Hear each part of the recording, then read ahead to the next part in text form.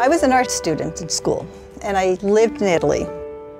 When I travel, it broadens one's horizons. It teaches you tolerance, compassion. It makes me feel young again and adventurous.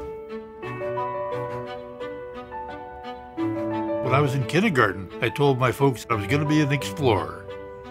I'm a voracious reader, and I remember reading atlases and other books and I say, I want to see those places. I was 2 years and a half the first time I ran away from home, and they found me in the next city. You just become a different person because of all this traveling and all this experience and interacting with people. Going to the markets is, wow, it's spectacular. I love the colors, the smells. The experience doesn't leave you. That's one of the things that we bring home with us every time. We could see how the world is just like a big palette, really all these cultures and flavors and smells and textures. How the people's smiles even different. It's really nice. My interest in history just has gone back since my school days. I would love to travel and learn as I would travel.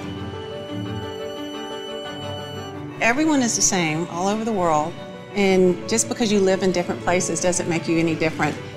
When you're sharing what they love about life, what we love about our experiences and their lifestyle, it makes it all that much more special for us. We'll usually go into a grocery store and see what the local people eat, how much it might cost. There's always something new to learn, right? Always something you learn. Sometimes it's very surprising. You know, you think one thing and you see something very, very different. The year that my husband passed away, he went to the cardiologist, and the cardiologist said, not this year, George, maybe next. Well, next year never came.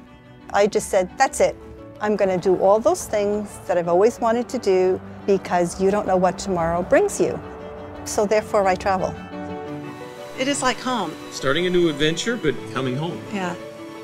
The world really is an open book. It's amazing, and all of my travel stories really begin with Oceania cruises. You just have another way of looking at the world, and I think that's one of the main reasons why I travel. I just love it.